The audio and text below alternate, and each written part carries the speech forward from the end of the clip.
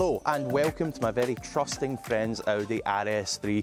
I say very trusting because not only is he letting us take this out on the road for a rip, but he's also the man behind the camera, so he's going to be fully subjected to whatever we put his car through. So what adds an extra bit of spice to this video is this is no ordinary Audi RS3. It's had a Stage 2 MRC tune, all the associated hardware, so that's Scorpion exhaust, forge intake, bigger intercooler, turbo elbow, and it's what, 540 brake horsepower? 700 newton meters, there you go.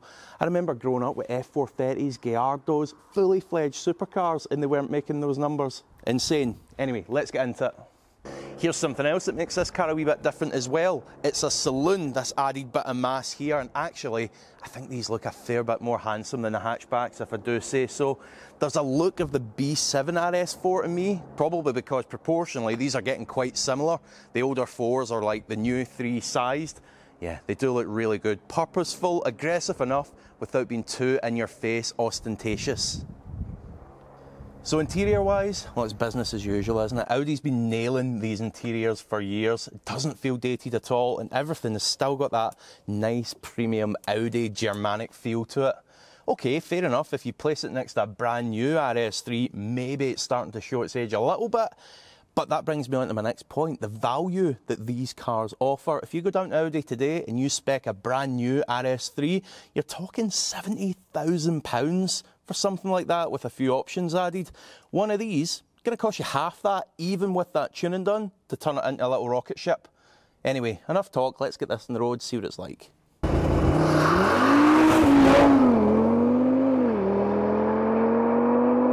So initial impressions then, well, it's all very civilised, isn't it? Compared to something like my GTR, okay, that's a car at the other end of the scale from this, but everything's so nicely damped and civilised and comfortable. It really is nice. You can imagine yourself doing an awful lot of miles behind the wheel of one of these and not feeling worn out at all.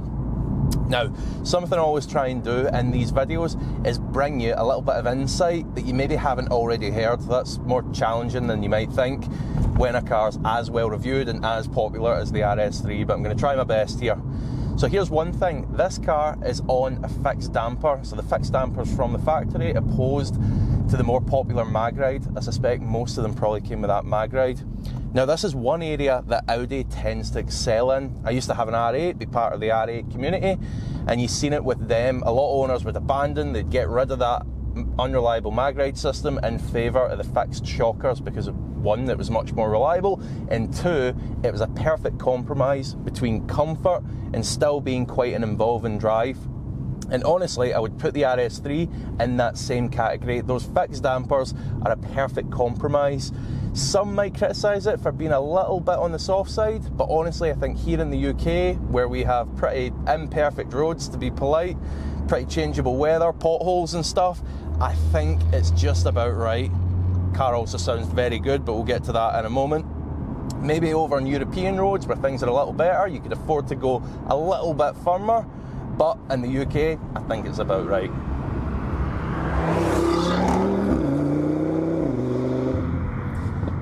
Alright, so it's now impossible to go any further without addressing that elephant in the room, that monumental 5-cylinder engine. So what's it like? Well, I could describe it as fast, but you guys already know that. It's got 540 horsepower, it's a relatively small car. So yeah, it's fast, that's one way of describing it. But here is the biggest compliment that I can pay this car, and it is that even with 540 brake horsepower, it doesn't feel overpowered. I can't quite believe I'm saying that. We all know that Quattro system is good, but it's only half the story. It takes a well-sorted chassis and that slightly more supple suspension to be able to actually use that power. And honestly, you could be a complete numpty in this, bury your foot, and the car just sorts it out, and you go down the road at a blistering pace.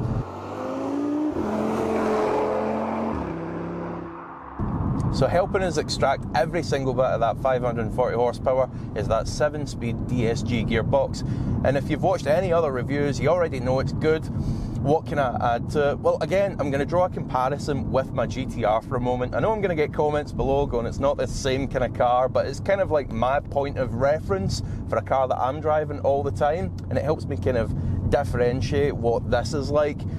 So what is that 7-speed gearbox like? Well, there's one thing that it's doing, and I find it quite unusual. I'm going to try and describe it and show you guys what I mean here. But in the GTR, if you floor it, it basically breaks the power, it selects the gear, then the power comes back on. In these, it seems to be telepathically linked to the engine. It knows what I'm going to do before I do it, because when I floor it, it's as if the car accelerates into the gear, and in doing so, it kind of spools the turbo. I'll try and show you what I mean here. So it means once that gear's in, there's no delay, there's no turbo spool, you are just gone. It feels light years beyond what I've got in my GTR, to be honest. So onto the steering, what's that like? Well, unsurprisingly, it's a little bit on the numb side. In other words, there's not vast amounts of feedback coming through it all the time. Now here's my thoughts on it, and I'd love for you guys to comment below with what you think as well. And that is, everything about this car, the feel of it, all the individual characteristics of it, everything is very, very refined and feels quite insular. If I had a steering wheel which was bobbing and weaving and picking up every single dimple and crease in the road surface, it would feel completely out of place. It just wouldn't be fitting of the character of this car whatsoever. Car reviewers love to pick up on this and make out that every single car should have vast amounts of feedback and be shaken about in your hands. What are your thoughts on it? Do you think this is something that Audi engineer in intentionally, that it's a little bit on the numb side, or do you think it's a problem? Do you think it's something that they should address and try and add more steering feel? Love to hear your thoughts there. Now, before we start to get our concluding thoughts together here and draw to a bit of a conclusion, I think it's important to talk to my friend Grant, who's actually owned this car for the last little while. Being honest, I've only driven it a handful of times, including with you guys here today. So I think he's maybe able to give us a wee bit more insight into what it's been like day to day.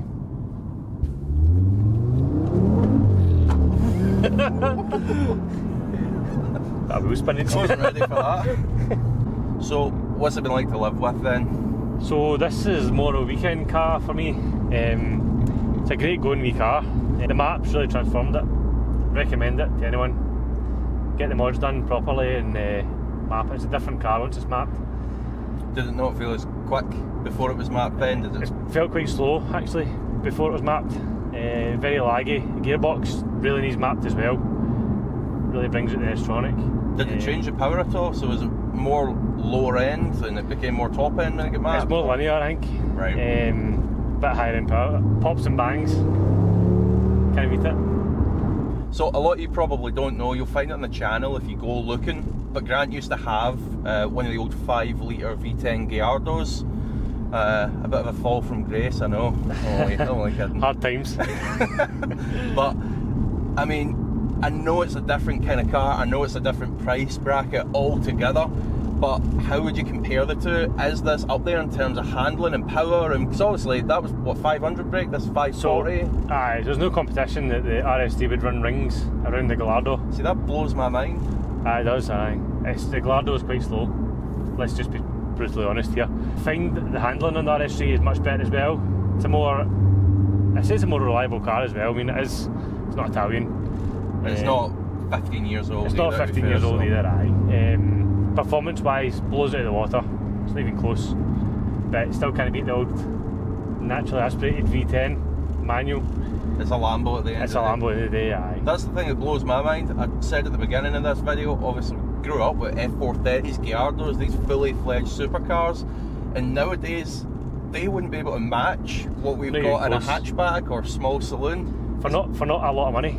Yeah, exactly. It's unbelievable. I mean, it is probably a lot of money. Pick one for about 40 grand. What about the tuning? Can we disclose how much money it costs to get it going like this? Aye, so what are we looking at there? About £1,200 I think all in for gearbox and engine map.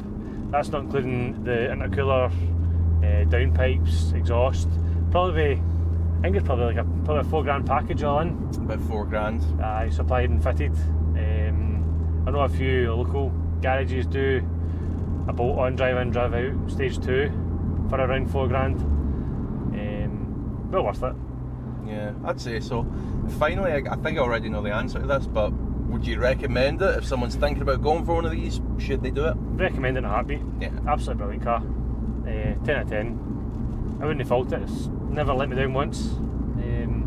Bet a lot of cars as well. Surprised a lot of cars. Obviously we're not the GTRs.